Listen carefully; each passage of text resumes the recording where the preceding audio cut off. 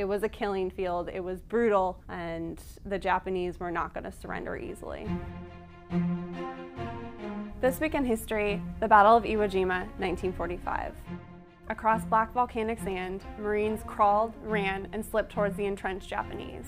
Starting on the 16th of February, the U.S. Navy had engaged in a softening up operation, and of the 30,000 men who were to wait ashore on the first day, it was predicted that reinforcements would not be needed. The island, although a little over 4 miles long, was key to General Curtis LeMay's bomber offensive on Japan's home islands.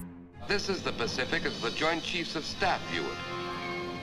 A battlefield, a vast fortress-studded plain on which key strongholds anchor a Japanese defense line guarding the heart of the homeland.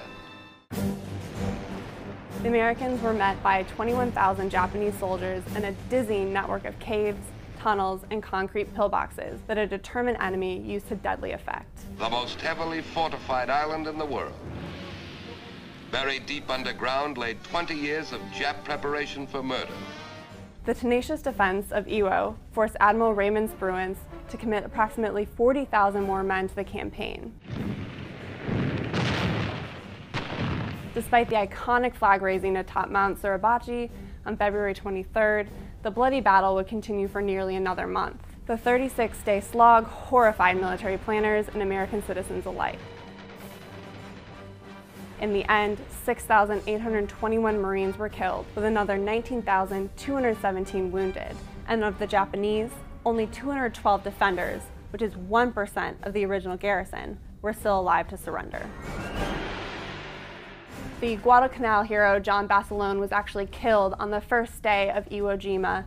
He didn't have to go back. He was doing kind of these war bond tours, and his new wife begged him not to go back, but he felt a duty to his men, and on the first day of the invasion, he was killed.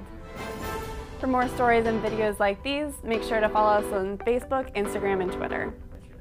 Oh, and also on historynet.com. Key. Go there first.